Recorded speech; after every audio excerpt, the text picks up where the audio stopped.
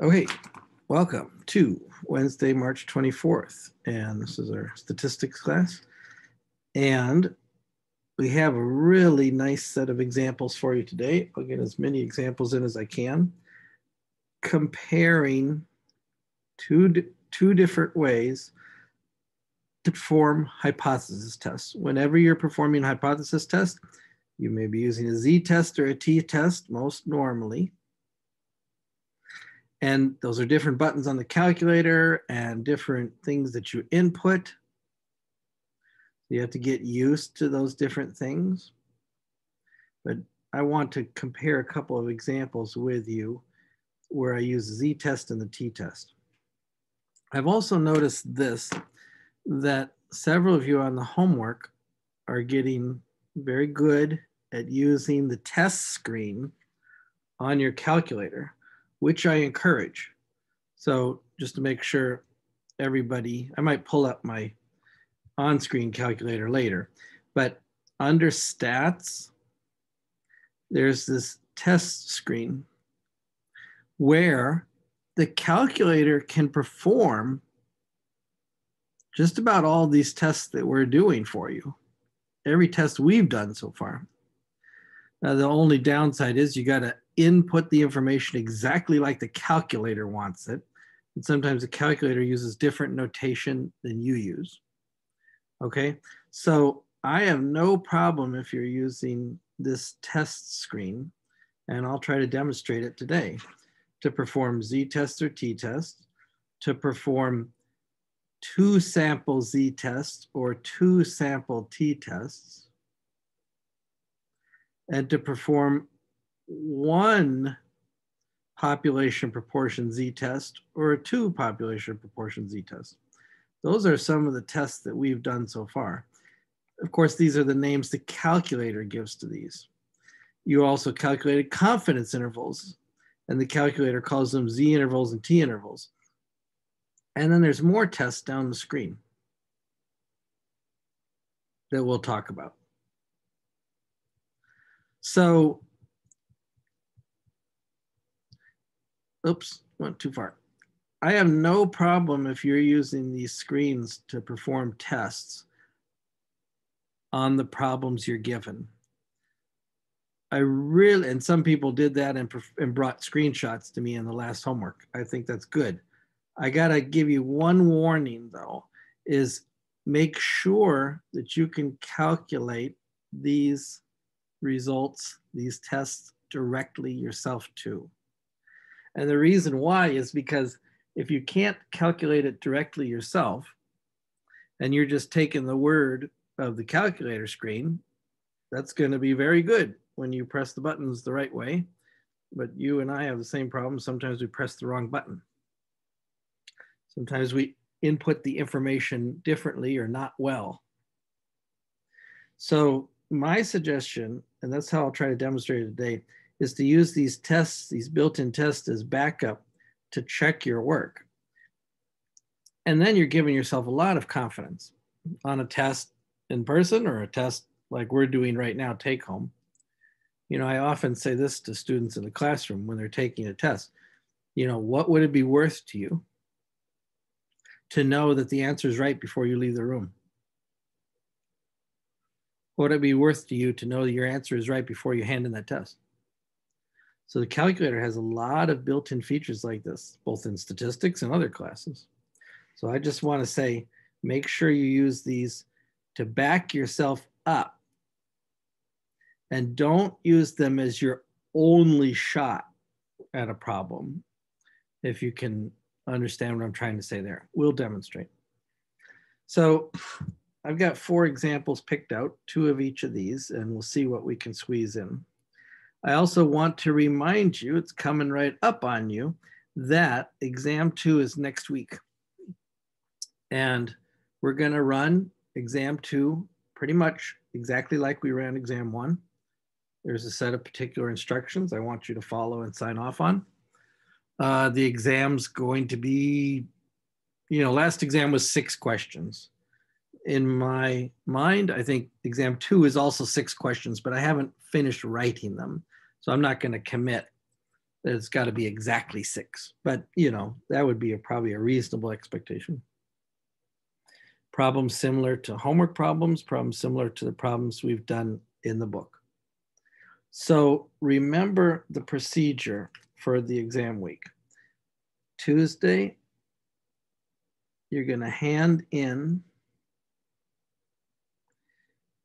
homework number 9 by the normal time, 11:59 p.m. due date. And then the same night by 11:59 p.m., exam 2 will be released on our website as it was in the previous exam. I misspelled released, sorry.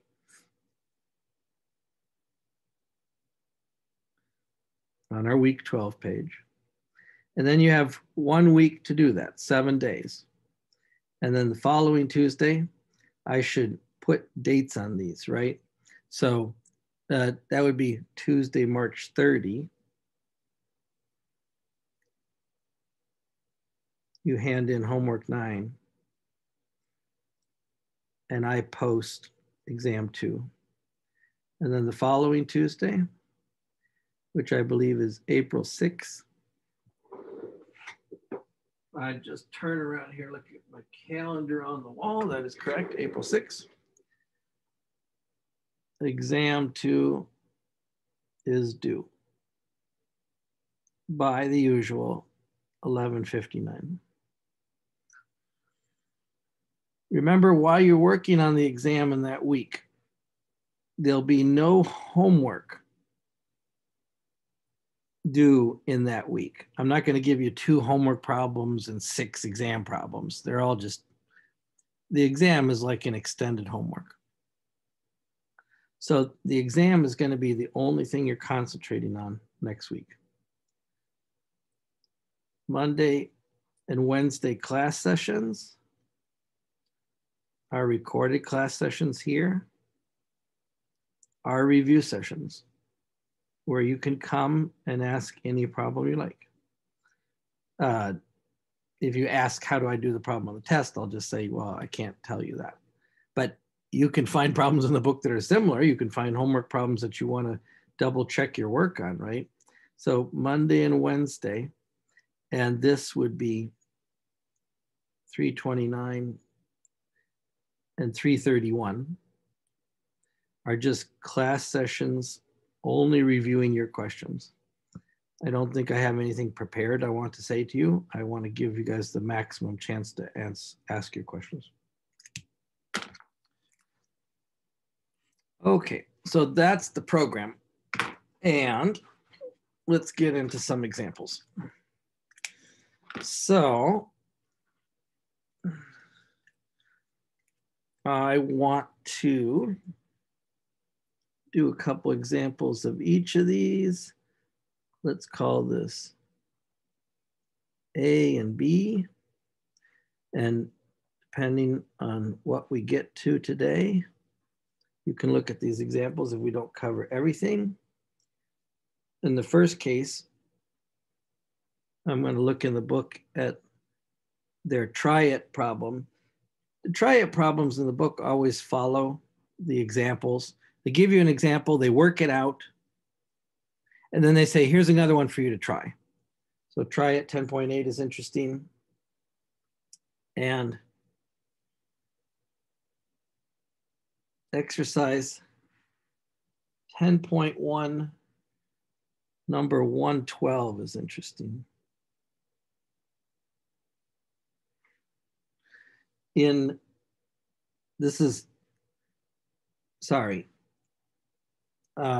10.3. That's section 10.3, because that's what we're talking about today. And let me just make sure I quoted that right. Yes, that's section 10.3, number 112. In section 10.4, these topics are from sections 10.3 and 10.4. I want you to look at example 1011.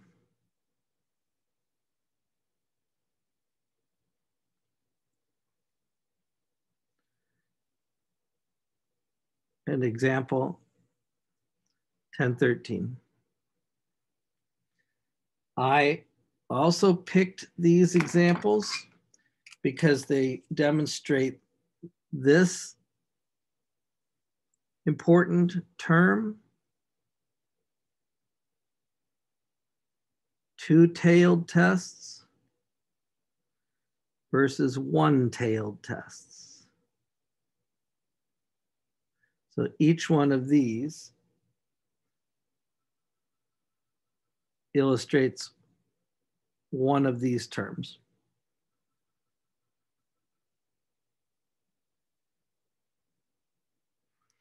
Okay, let's get to it.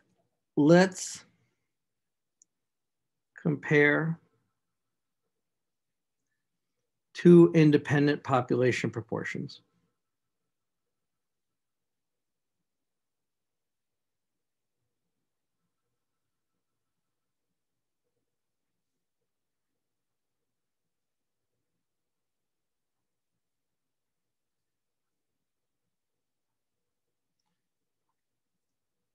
This is a case where you're wondering, are there as many of these as there are of those? 60% of high school students are involved in high school sports. Does that make a difference whether you say male or female? Maybe 64% of female high school students are involved in high school sports and 62% of male high school students are involved in high school sports. You'd like to know if there's a difference between the male and female. Or drivers above the age of 60 and drivers below the age of 60. Maybe you'd like to compare their insurance rates, their accident rates. Maybe you'd like to compare how many cars they own. So anytime you're comparing two populations, two independent populations, that means not the same groups, two distinct groups, you can compare the proportion of them that have some quality. And this is called a proportion test. It's a z-test of population proportions. Now, there are some conditions that you have to satisfy in order to perform these tests. Your samples need to be simple random samples, legitimate samples, not convenient samples.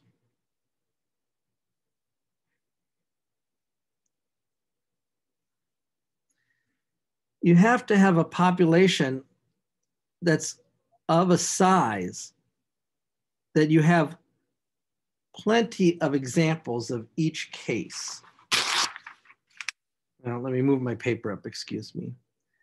So, since we're talking about proportion, we call success the people that have the quality we're searching for, or the objects that have the quality we're searching for. What proportion of cars on the street are red?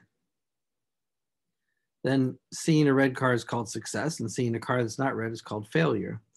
So we need, when we check proportions, the number of successes and failures in each group.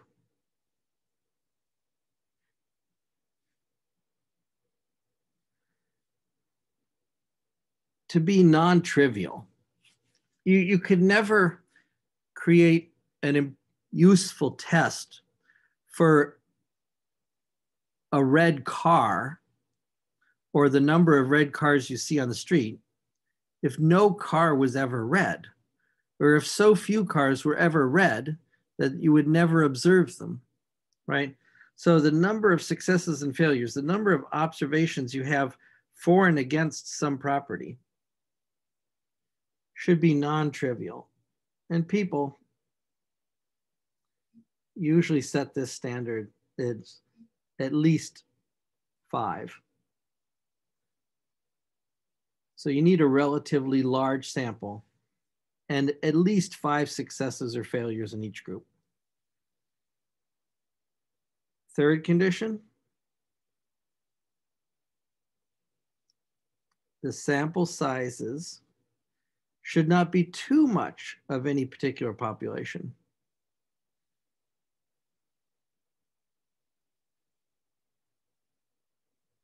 Should be no more than 5% of the given populations.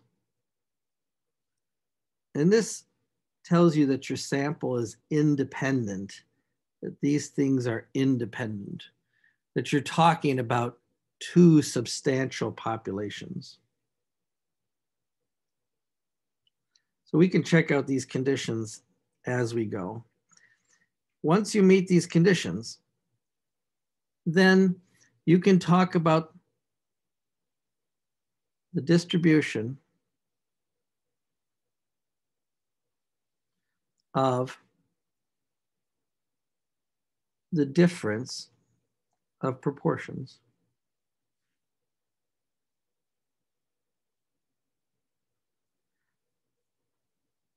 And under these two conditions, you have two different population proportions you're studying.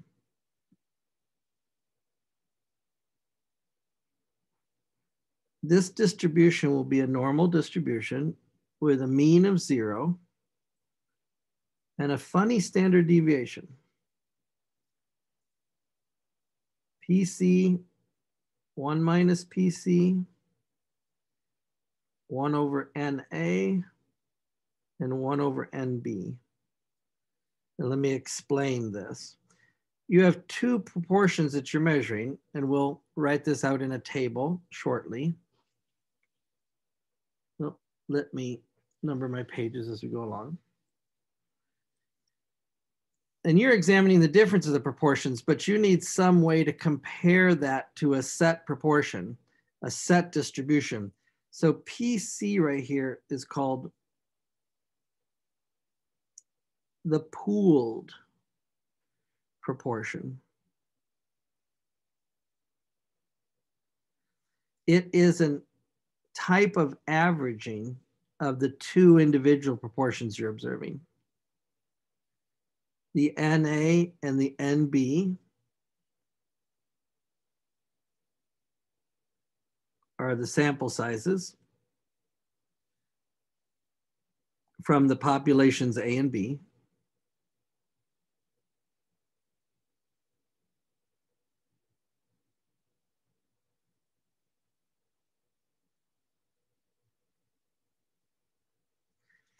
And the formula for the pooled population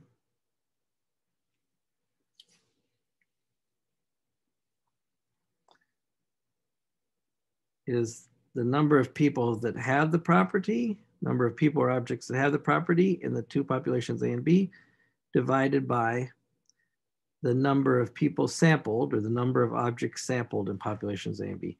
So it's kind of like the total proportion of people that said yes, or the total proportion of people or objects that had, excuse me, that had that property. And under these conditions, you can define this test statistic that I'm about to write down. And that allows you to perform a hypothesis test with a z-test. The example is going to make this more clear. With the example, we'll be able to fill in all these blanks. And the test statistic is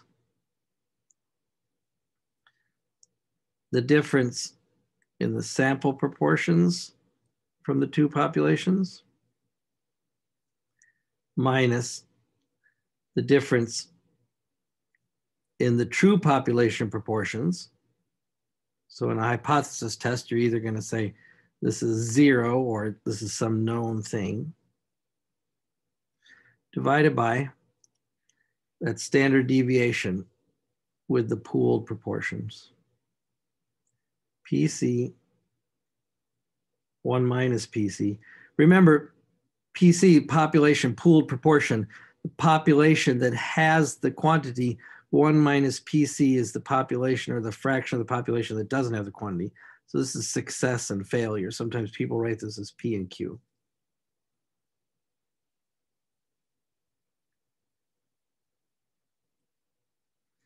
Okay, this is the setup. This is the total setup for comparing two independent population proportions. But we need to execute it in a problem. So let me read this problem with you. Try it 10.8. So I'm going to bring it up on the screen and then I'm going to share it because I don't want to just write it down on my paper. I want to execute it. Here's example 10.8. Let me show you what the book looks like. Example 1.8, we went through this example last time. So in a way, I'm repeating this technique. And then here's a problem, try it 10.8. So two types of valves are being tested to determine if there's a difference in the pressure tolerances. Are these two valves equally effective, or maybe one is tougher than the other? 15 out of a random sample of 100 of valve A cracked under this pressure, 4,500 pounds per square inch. 6 out of 100 cracked at that pressure. Can you tell whether these two valves are really different? Or did you just get unlucky on valve A? Test at the 5% level of significance. Okay, I'm going to move this stuff off the top of my page and keep it around for a second. But I'm going to write down the details of this problem on the paper as they've expressed it very briefly. Okay, you can have your book open to that page or whatever you like. So this is the example called Try It 10.8, section 10.3. So what we have here, you always want to make a table in this case. Let's call it valve A and valve B. That's what they call it.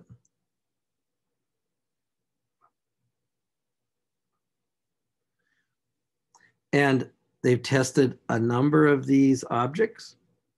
Valve A, they tested 100. Valve B, they tested 100. Doesn't have to be the same number, but that's what they chose to do. We're looking for the proportion that failed and the number of valves that failed.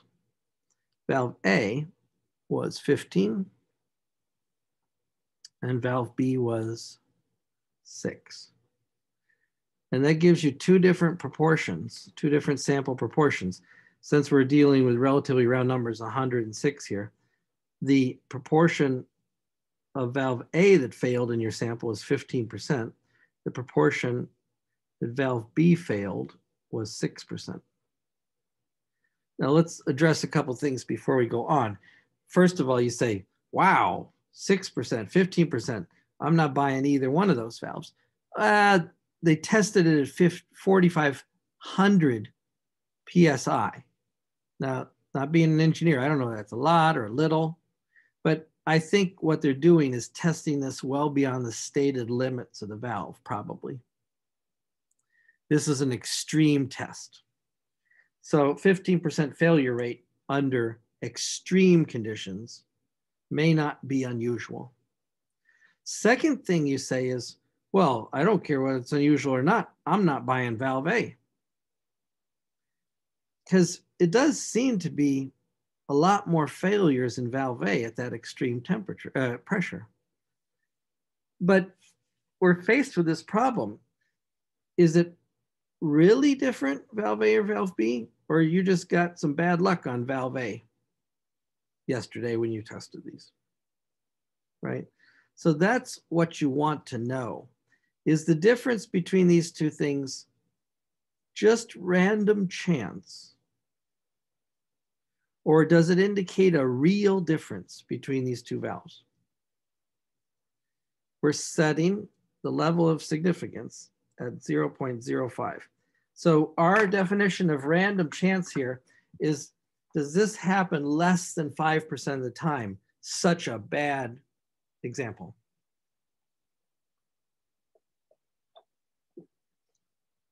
Would such an extreme example happen only in 1 out of 20 testings? Well, this is what we're going to say. Let's write our hypothesis. They wanted to know, pay attention to their words, if there was any difference in the pressure tolerances. So our null hypothesis is going to be there is no difference between these tolerances. That valve A is as good as valve B. But we suspect from these numbers that there is a difference. We suspect valve B is better. We suspect that the proportion of valve A that fails is not the same as the proportion of valve B that fails. So they said they wanted to know if there was a difference. Notice they did not say they wanted to know one was better or worse. But is there a good reason to believe that these valves are different under those conditions? Now remember, this is the null hypothesis. And this is the alternative hypothesis.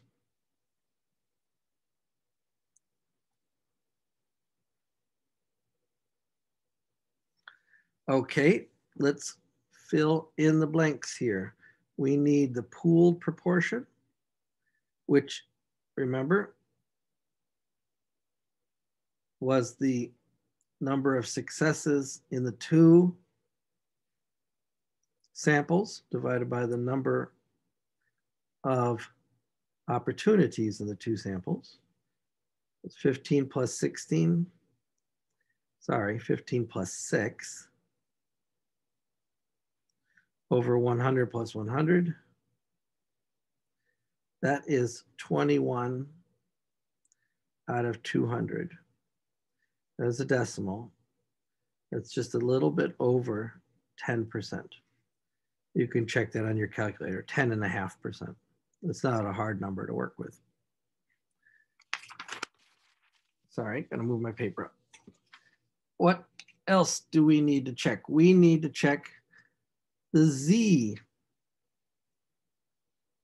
statistic.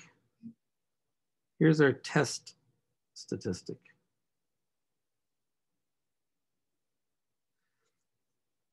We have the two population proportions in our samples. We're going to subtract those. And then we're going to subtract what we are testing, PA minus PB.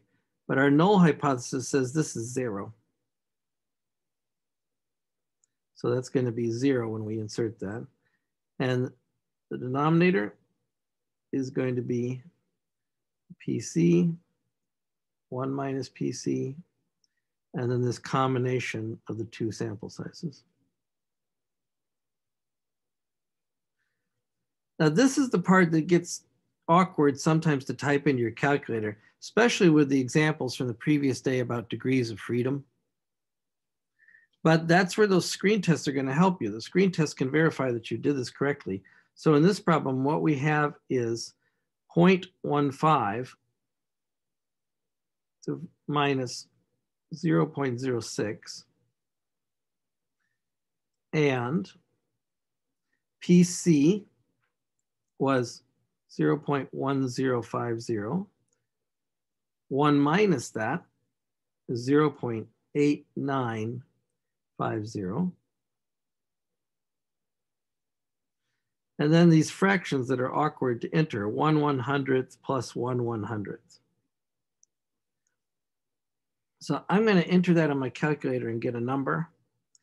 And then later we'll test that against the z-test screen under the test menu. So give me a moment, because this time I will pull up the calculator on screen instead of holding my calculator under the camera.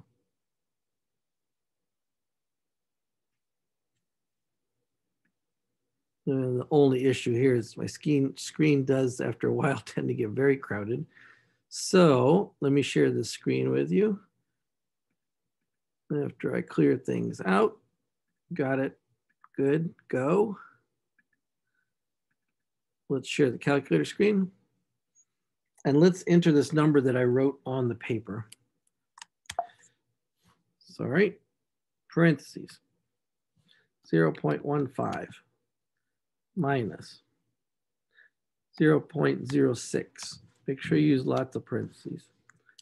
Divided by square root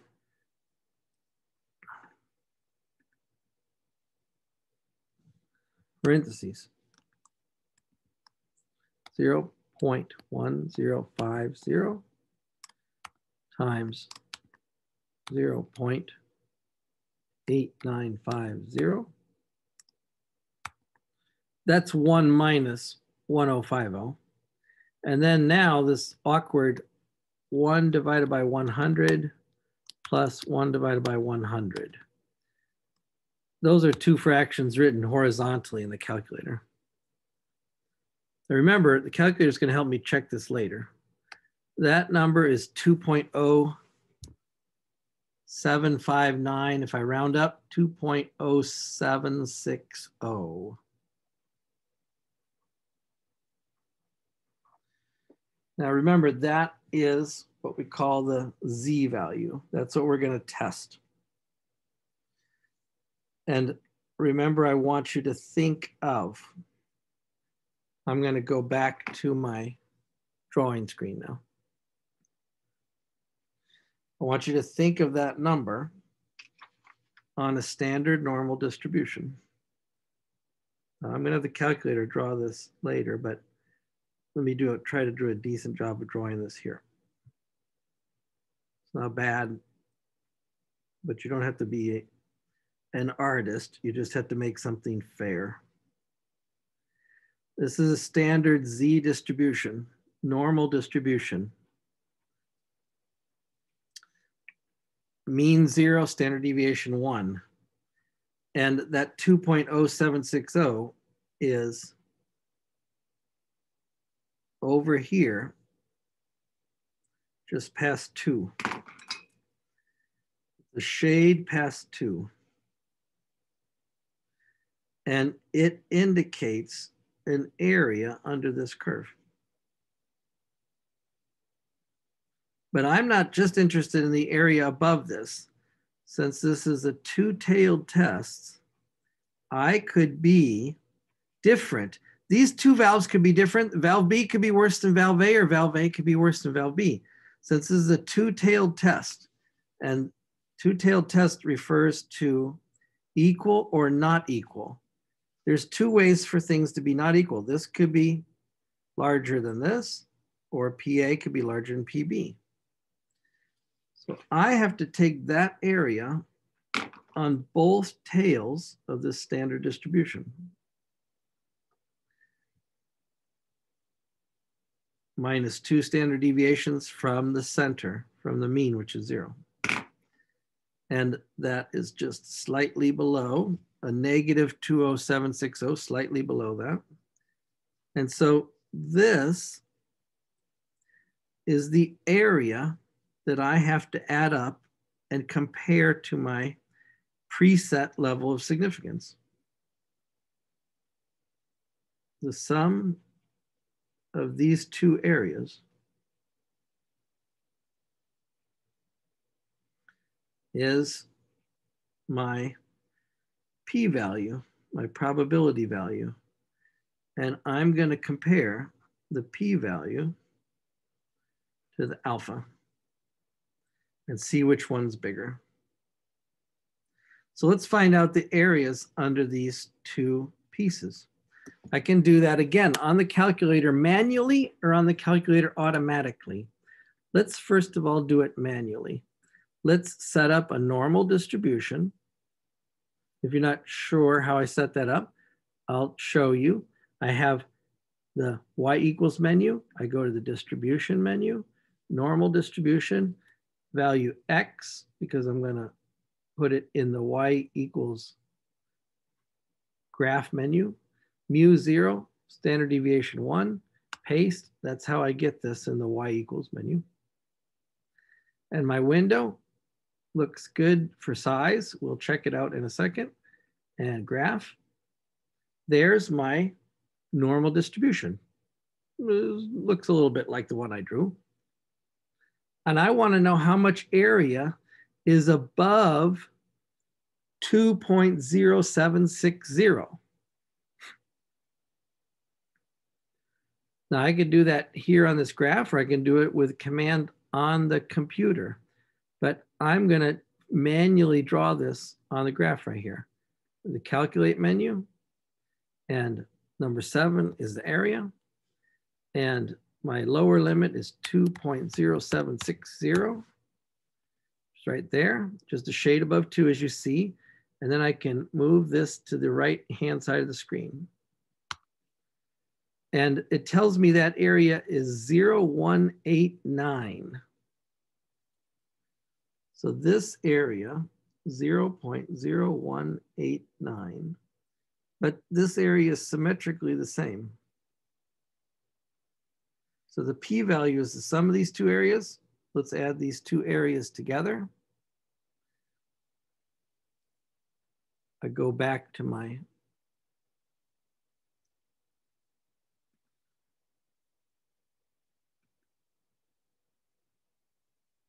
I got to be careful because I wanted to be sharing the calculator screen. I thought I was sharing the calculator screen. There's the standard normal deviation with the area above 2.0760. There's the area, 0.0189. Okay, now I'm going to go back to my paper and add 0.0189 on both sides. So my p-value is 0.0378.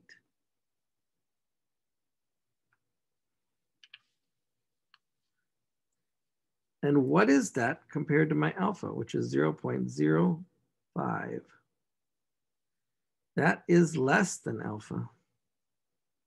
What does it mean when the p-value is less than the alpha? That means this is too rare to be acceptable. This kind of difference happens fewer than 1 out of 20 times. So if I'm observing this difference, this is too much to be up to random chance. I cannot support this idea that these valves perform the same. I have to reject the H naught. I have to reject the null hypothesis. And I have to write down that there is significant evidence. There is real evidence that these two valves do not perform the same. I gotta read it the way the words said in the book. There's significant evidence that there is a difference in the pressure tolerances of these two valves.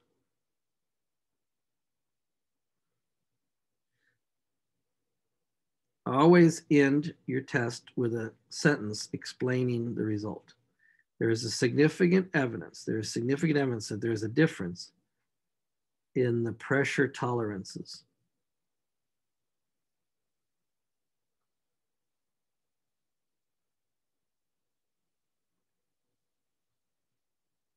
Of these two valves. And it's good to say this too. I should say at what level? At the alpha equals 0.05, or at the 5% level of significance.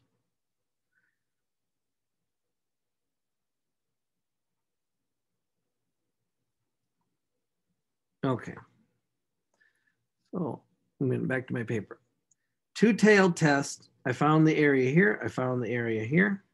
I added them up. Both of those areas together are less than my level of significance. So I do not believe the null hypothesis.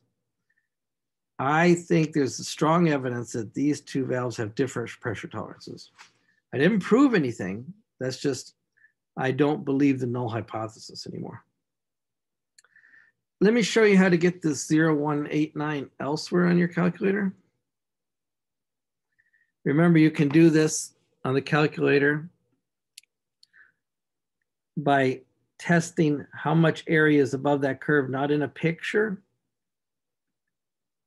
but in a distribution. So you could go to the normal cumulative distribution function for standard deviation, and you could say you're going to run that from 2.0760 up to infinity, 1 times 10 to the 99th, standard distribution, mean 0, standard deviation 1. That also gave you the 0.189 probability.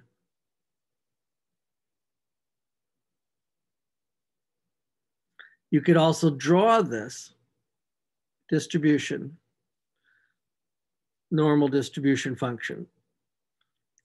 I could have entered it here on the screen, 2.0760, 1 times e to the 99th. And that filled in the commands for me, same number. But let's try this test button that I advertised at the beginning of class. This is a 2-proportion z-test. I've got 2 independent proportions. I'm performing a z-test. And look at the screen right here. The screen's going to fill in all this information for me. Well, I have to put the right numbers in the right thing. So I'm going to call valve A the 1 and valve B the 2. So let's say I had 15 failures in 100 valve A's. I had 6 failures in 100 valve B's. And what am I testing? Whether the 2 proportions are different, whether first is less than the second or the second is less than the first. I'm testing that the 2 proportions are different. Now, I've got 2 choices down here, calculate and draw. First, let's do calculate and see all the work we did summarized by the calculator on this one screen. It says the z-score is 20760, rounded off. It says that the probability of this happening is 0.378,965. That was the sum of the 2 tails. It says the first proportion is 15%, the second proportion is 6%. It says the pooled proportion is 0.1050. It's verifying all the calculations we did to set up this problem. So this is what I said to you about you could use the screen as a test or as a check that you did the right work. But let's do it again and tell the calculator to draw it for us. Stats, tests, number 6, 2 proportion z-test. All the same data, but now let's draw it. Now remember, we had already drawn the blue curve, but here it draws the same curve over again and it shades the 2 tails. And it tells you that when it shaded the 2 tails, the sum of the area was 0.0379 and the z-score where they did this was 2.076. So again, this is a good screen for the summary of my drawing. Okay, that was part of my goal today. I wanted to make sure, and I got to make sure that I was executing the calculator there. Okay, I am going to just run through this one more time just to be perfect, just to make sure I did this right. Tests, two proportion z-tests. These instructions are in the book. I entered the data, 15 out of 100, 6 out of 100, different proportions. Calculate. And here's all the data we calculated by hand on the paper. And then if I repeat that, sorry, stats, tests, number 6, but this time I'm going to have the calculator draw it. That was the curve I drew, the blue one. Now the curve the calculator draws is in magenta. There's a summary of our result. Okay, so this is a big part of what I wanted to do today. Show you how to calculate this by hand and calculate it with the tools built into the calculator. Okay, let's go back. Okay, pages. So we just did that problem, two-tailed test in section 10.3. I have 3 other examples I want to do. We're not going to get to do every one of them, but let's do this example just to show you a one-tailed test of a problem in 10.4. Let me move my papers out of the way. Got it. Let me look up in the book this example in 10.4. Example 1011. I'm going to share my book with you again and find the problem in the book so we don't just rewrite everything. These are called matched or paired samples. This is a different kind of test. Here we go. Number 1011. Let's read it together, and then I'll show you how to perform the test. Okay, a study was conducted to investigate the effectiveness of hypnotism in reducing pain. Okay, I don't know much about medicine and I don't know much about hypnotism, but you know, they make all kinds of claims about hypnotism, help you stop smoking, help you reduce weight, help you reduce pain. And you can't deny that people, what they believe has a significant effect on what happens to them. So here's somebody performing a test. The study was conducted to investigate the effectiveness of hypnotism in reducing pain.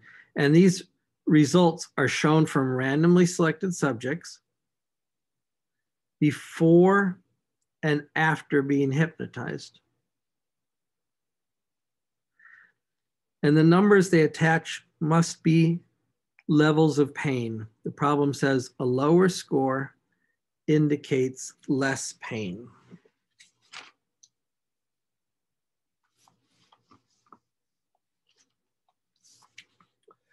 So how do I test to see if the hypnotism did reduce the pain from this sample? I mean, I can look at each value. Oh, sure, the pain went down from 6.5 to 2.4. That's good. Hypnosis reduces pain. But wait a minute, this person's pain went up. That's not what I want. A lot of these values go down. One of these values goes up. Some of them go down dramatically. Some of them go down just barely.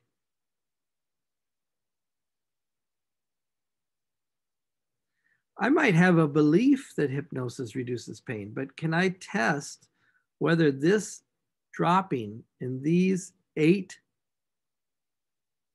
people was random chance or an indication that something significant happened? Okay, so this is called from section 10.4. I'm going to go back to my paper now. And I'll come back and collect these numbers in a second. Matched or paired samples. When you test the same object or person twice, I'm going to put this medicine on the left cheek, a burn medicine. Somebody had a burn on the face, and I'm testing two different medicines. On the left side of the face, I will put medicine A. The right side of the face, I'll put medicine B, and I'll test them to see if they're different. Or before and after. Here's the pain level experience before hypnosis. Here's the pain level experience after hypnosis in the same person.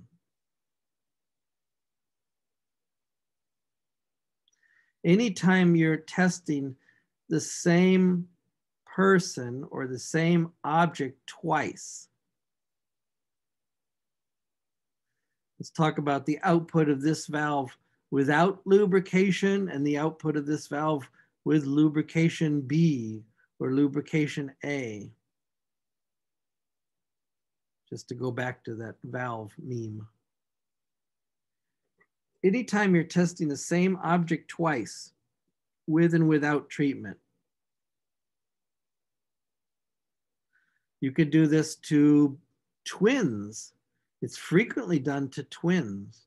They do lots of studies. When a twin pair of babies is born to someone, in the medicine and psychology and things like this, they love to perform tests to see if the two twins react the same way. And the reason why is because those two twins ought to be very, very similar biologically.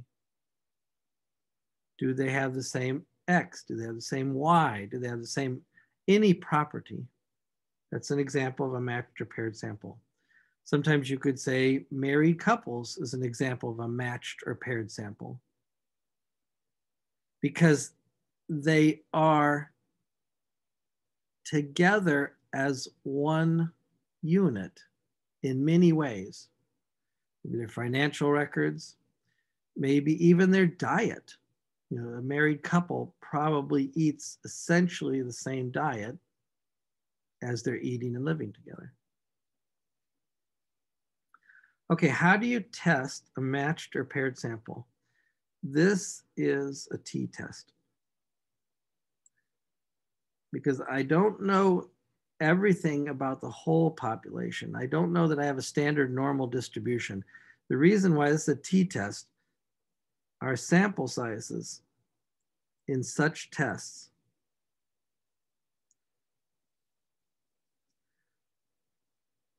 are often small.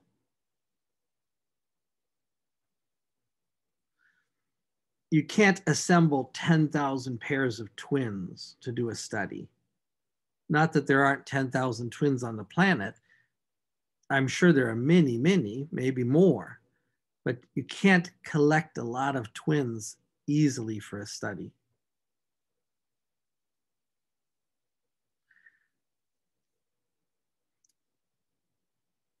When you have a matched or paired sample, you collect 2 data samples.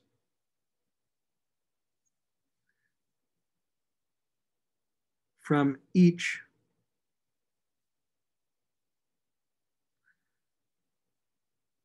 pair of individuals and objects, or individuals or objects. And 2 samples could be a before and after, as this problem is showing us. What you do to perform the test is you calculate the difference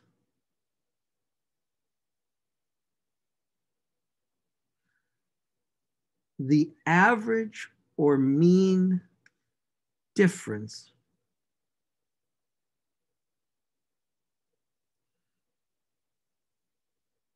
in the 2 samples. Pain level before, pain level after, weight before diet A, weight after diet A, cholesterol level, anything that you're doing right there. And you perform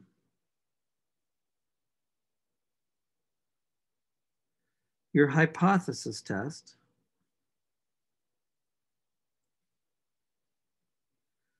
on the difference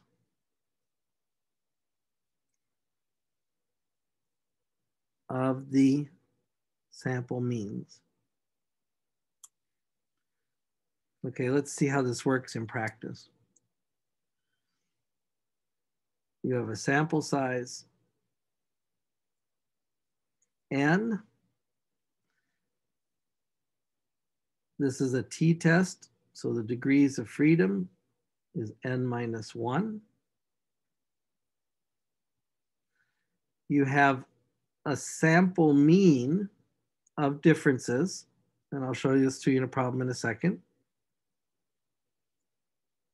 that you collected from your sample. The D stands for differences. And then you have an expectation of the general population mean of differences.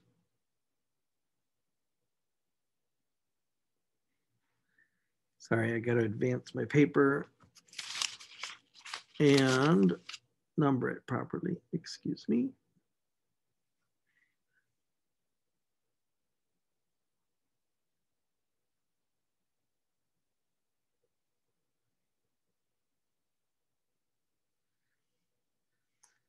So the t-test, the t-statistic, the test statistic here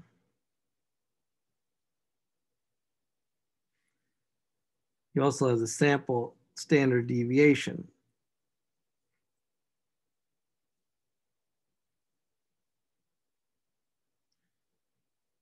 The standard deviation of the sample means. Sorry, I got to move up my paper.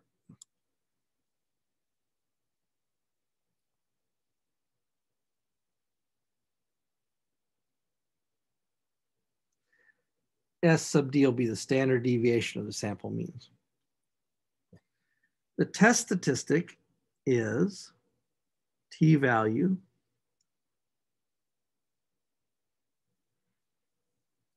the sample mean of differences minus what you expect the population mean of differences to be divided by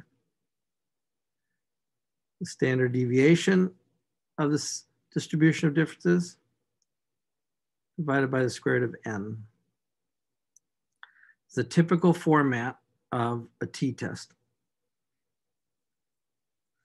Now let's take a look at example 1011. So I'm going to write down the numbers on the paper that are in the example in that problem. And then we'll write our hypothesis. So this is pain reduction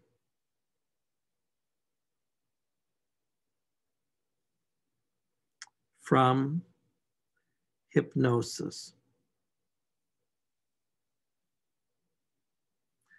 And we tested 8 people before and after. I don't know if you've ever experienced this in a doctor's office or in a medical office. The doctor, the nurse, the person who's helping you out says, what's the level of the pain on a scale of 1 to 10? Maybe you've heard that question before. So they did this before and after, and the numbers were 6.6 and 6.8. I'll write these down just so I can keep them on my paper, even though they're written in the book. 9.0 and 7.4. 10.3 and 8.5. 11.3 and 8.1. 8.1 and 6.1. It's not on a scale of 1 to 10 apparently, because I've got a couple numbers above 10, but some scale that was constructed by the medical professionals. The eighth person, 11.6 and 2.0. That person really felt better. But I'm interested not in the before or after, who had more pain or less pain. I'm interested in the differences. So what are the differences? Actually, this person was plus 0.2. But other than that, I had some reductions here, like, right, minus 4.1. I'm trying to squeeze things into space, so I wrote the plus or minus above. I'm writing the pluses in black and the minuses in red. Minus 1.6, minus 1.8, minus 3.1, minus 2.0, minus 2.7, sorry, 2.9. And what's this one? Big jump, minus 9.6. These are the things I'm going to study. These are the differences. And I want to know the mean value, the average value of the differences, and I want to know the standard deviation of the differences. Now I could do these by hand, as we've regularly done them by hand, but I can also input these numbers in the calculator and let the calculator tell me the differences.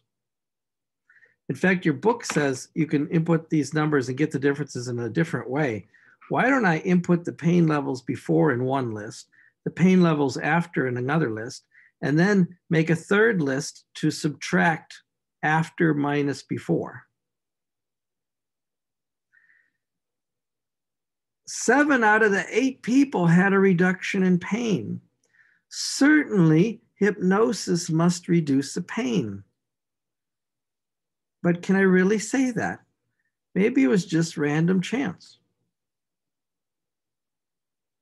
I want to know how likely this was that this could be random chance. Did they specify a level of significance in the problem? They said, test at the 5% level of significance. I also wanted to point this out. Sometimes the problems in the book don't give you the level of significance. And then 5% is a standard choice. So if the problem doesn't specify, you choose 5%. But sometimes people choose to test at a different percentage. Medical cases, things like that. Sometimes people choose to test at a higher level of significance, maybe if the problem is not so critical. Okay, I'm going to switch to the calculator, input these numbers, and then show you how to get the mean and standard deviation from the calculator, which we've done from the first part of this class. But I want to show you how to get these differences in the calculator. Okay, so get rid of that screen, get rid of that screen, get rid of that screen. Let us go to statistics, edit, and this must have been a list from some other day. Let me input the 8 pain levels in list 1 before. 6.6, 6.5, 9.0, 10.3, 11.3, 8.1, 6.3, and 11.6. I got those all in there correctly. Yes. Now let's do the pain levels after. 6.8, 2.4, 7.4, 8.5, 8.1, 6.1, 3.4, and 2.0. Now in this, I want to test to see if the pain levels went down, right? So here's my hypotheses. Let me switch back to the paper for a second.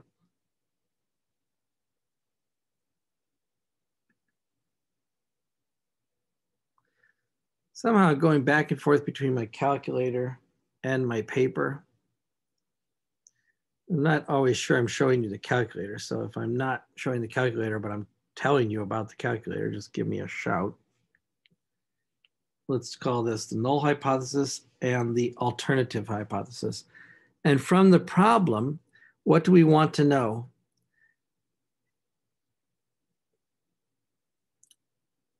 Are the measurements of pain lower after hypnosis?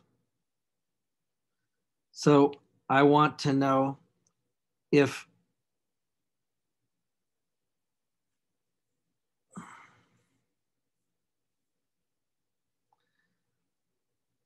in general, for the whole population, the difference is negative. Negative mean would mean on the average for everyone, there's less pain after hypnosis. What would it be if the hypnosis didn't make any difference? Well, that would be the mean difference is greater than or equal to 0. In some cases, you could have more pain after hypnosis. I'm not sure why medically, but maybe it's just what people perceive. So this is my null hypothesis, that the hypnosis didn't have any effect. And here's my alternative hypothesis. On average, the pain levels went down. That means on average, there's a negative difference. The difference is less than 0. Let's go back to the calculator.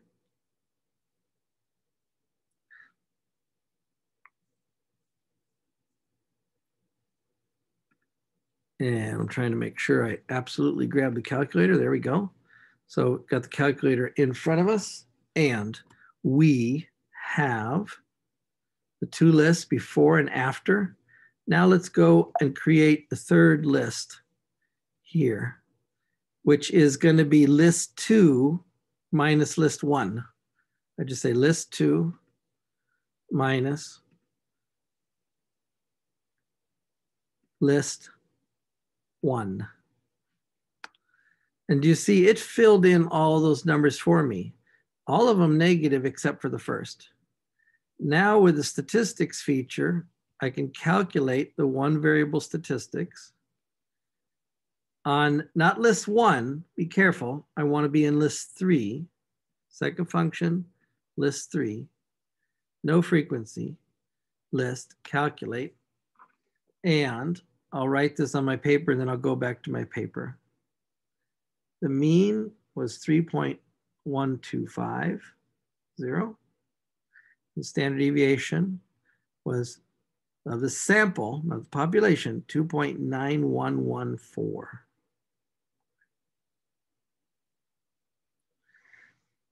Okay, now I'm ready to perform my hypothesis test. Let me go back to paper. Now I have all I need to do to fill in this test statistic. And then I'll perform the t-test.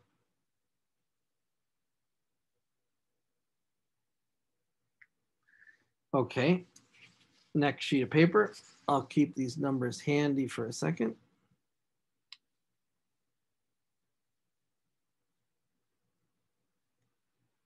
We're doing fair on time. Sometimes it's hard to work through all these things. Want to do 4 problems? I actually did 2 problems. It's not terrible because these are 2 problems that are very representative of your homework. So the t-test is going to be the difference, the mean difference minus what I believe is the population difference divided by standard deviation of the differences divided by square root of n. Remember in this problem, n was 8. So when I do that, minus 3.1250 subtract. Now, I'm expecting that, or I'm going to take the point of view that hypnosis has no effect. I'm going to be kind of a critic of hypnosis or a non-believer. Let's say that the average value of the differences after hypnosis is 0. Hypnosis had no effect. So you usually take that term to be 0. And then the standard deviation 2.9114 divided by the square root of 8. I'm going to just do this in my calculator before I go back to the screen calculator. Just tell you what this number is because it's kind of a short number.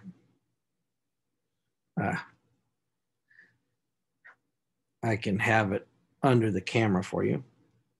Minus 3.1250 divided by. Now I got to be careful to use parentheses here because this whole number, there's a division inside that number, right? So I got to use parentheses. 2.9114 divided by square root of 8. And that means I got to be careful with my closing parentheses. So that's the whole denominator right there. Calculator says 3.0359.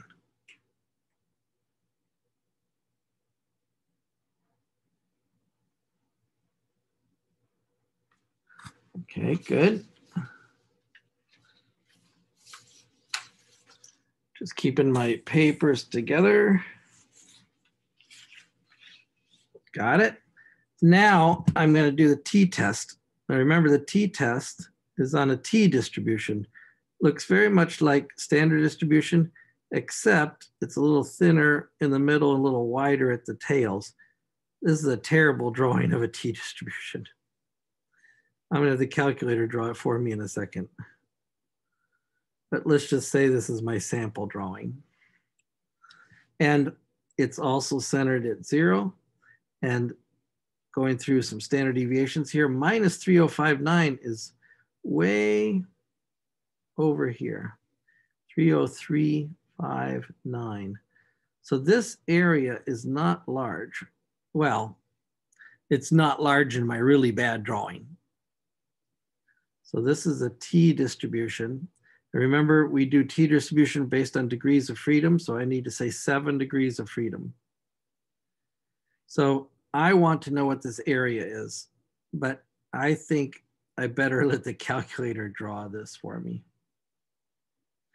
So I can say t cumulative distribution function in the calculator. This is going to be my p-value, my probability value, the likeliness of this event. And I'll do that on my screen calculator, so it's a little bit bigger and easier to read. So, screen calculator, clear, quit, clear these buttons. Maybe you can see more buttons when we do this.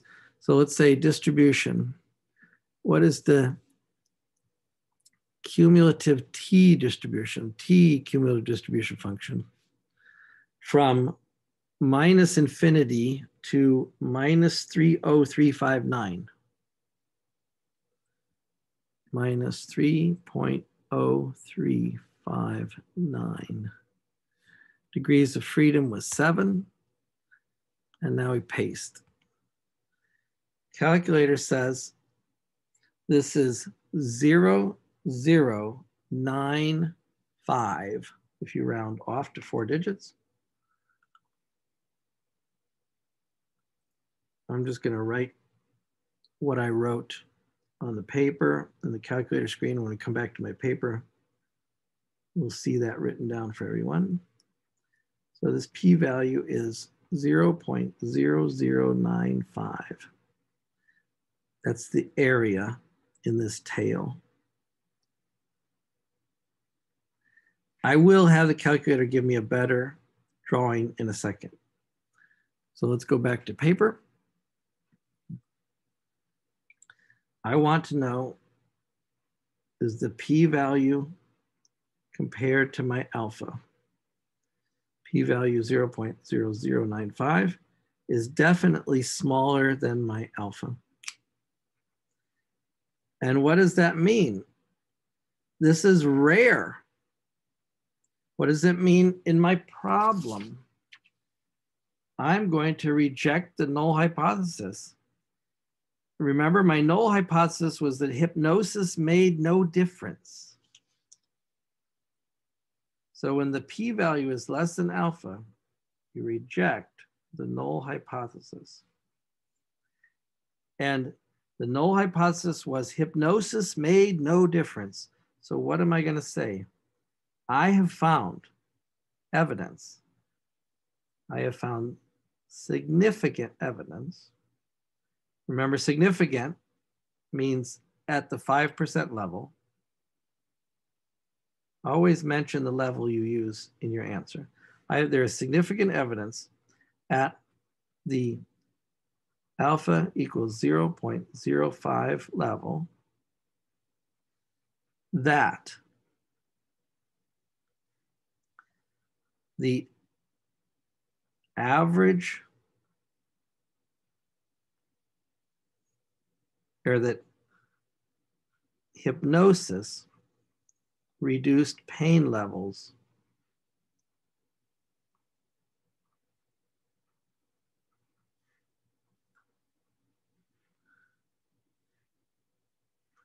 hypnosis reduces pain levels in treated subjects. I'm saying that a little bit too stilted, a little bit too complicated.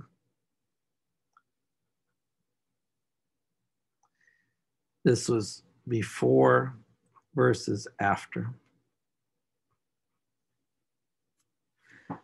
What does that mean? P-value low, very low p-value, less than 1%. That means that these numbers that I observed, yeah, they could have happened by random chance. I could have just got lucky. But here, the value of getting lucky was less than 1 in 100. You know, if someone wants to play a game with you and says, yeah, you could get lucky and win $10, but you only have a 1 in 100 chance.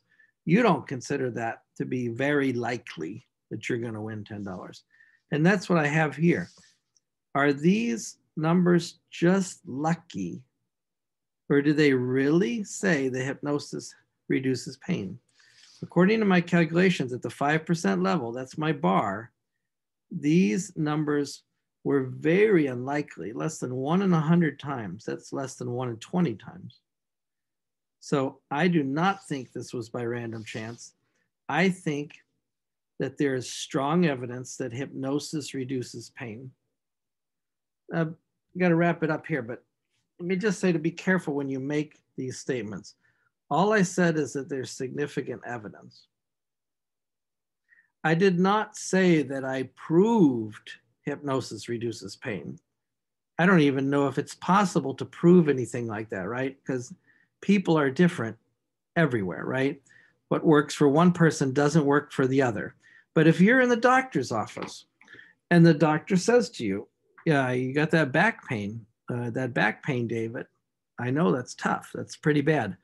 I've got this hypnosis treatment. And according to all of our tests, there is significant evidence that the hypnosis treatment will reduce your pain. Well, if they've done that test properly, then yeah, I'm going to let the doctor prescribe that to me because he doesn't think that that's random chance. Let me show you what this looks like in the calculator, the drawing, before we hang it up today. So I can go to this test window again. And what we're doing right here is we're testing, a 2-sample t-test. Let's try a 2-sample t-test. And I'm going to input this data right here for the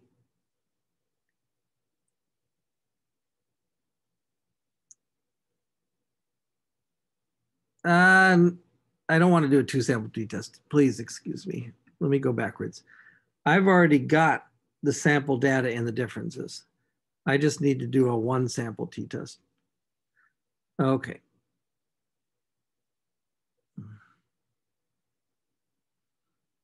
Let's try a 1-sample t-test where the ordinary mean of differences should be 0. The mean of differences was minus 3.125. You see, I already typed this example in. The standard deviation was 2.914. The number of people studied was 8. And I'm testing to see if the pain difference is less than 0. Let's do the calculation. And there's my answer. The p-value is 0095. The mean was negative 3125. The test statistic that we calculated by hand was negative 30359. And if I want to see this drawn, let's go back to this calculate, t-test. Let's have it draw it this time. Sorry. Press the wrong button. T-test. Let's go down here and draw this t-test. My t-distribution drawing was terrible. Remember, t-distribution looks like a standard normal distribution, slightly different. But it says, look at this. This area under here was 0095. It's very unlikely that this happened by random chance. For the t-value of negative 30359. Here's 1, 2, 3, just less than 3. You see that little shaded, very thin shaded region. That was much better than my drawing over here. Okay, these are 2 good examples. I want you to be able to use the calculator to do the calculations 1 step at a time. I want you to be able to use the calculator to check. So make sure you practice both. Think of the calculator as your backup, not your entire solution, right? If you're a pilot, you got the ejection seat as a backup in case the plane fails. That's not your go-to method of operating the plane, right? You pull out the ejection seat if you have massive failure of the plane. You just want to clear yourself. I don't think this is a good analogy, is it? Okay, use the calculator test to verify your calculations. Don't just trust the calculations you type into the calculator because you might enter data incorrectly. Okay, get ready next week for our exam. You can study the sections we've covered from chapter 6 through 10, just the sections we've covered. Make a list of your questions. Go back over old homework problems. Check out the 2 homework problems for this week. And then next week, we'll just be studying and preparing for the test. You guys have a nice weekend there. I'm going to go to another appointment. I'm sorry to keep you so close to 2 o'clock.